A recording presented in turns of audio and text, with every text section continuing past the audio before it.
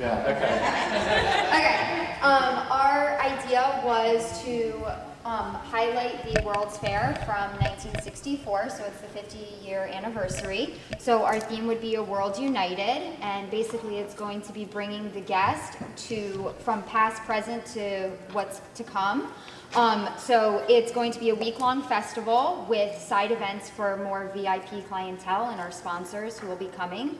We're going to target these sponsors from the original World's Fair in 1964 to come and showcase in the beginning part of the tour, or the beginning part of the fair, the ideas that they presented at the 1964 fair. That would be our starting point, to then go into what innovations they've made today with their products, and then to the future.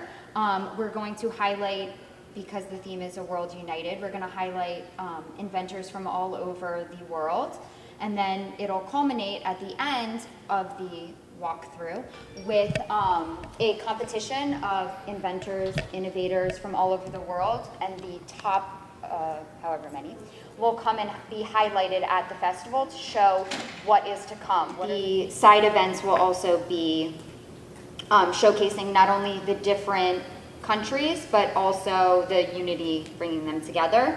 And then we also want to highlight food from the different places to showcase the differences and the what brings us all together. Great, thank you so much. Oh, and it's going to be in Central Park. Sorry. The map. Oh, and there's going to be that if you do the aerial view, it's going to be a map Of the world. showing the different. Oh, wow. Yeah. It's a lot of touches. So talk a little bit about the process. How did this idea develop? Our process went to a bunch of different places. Originally, we were going to recreate the entire fair, and then we were going to do just a gala, and then we went back to the fair concept and really highlighting the large event and breaking it down into smaller events so that we can hit different groups. Is it a common problem that everyone has in terms of planning, sort of like the evolution? You start large scale, then you go small scale, Okay. and then it blows up again. Great, thank you so much.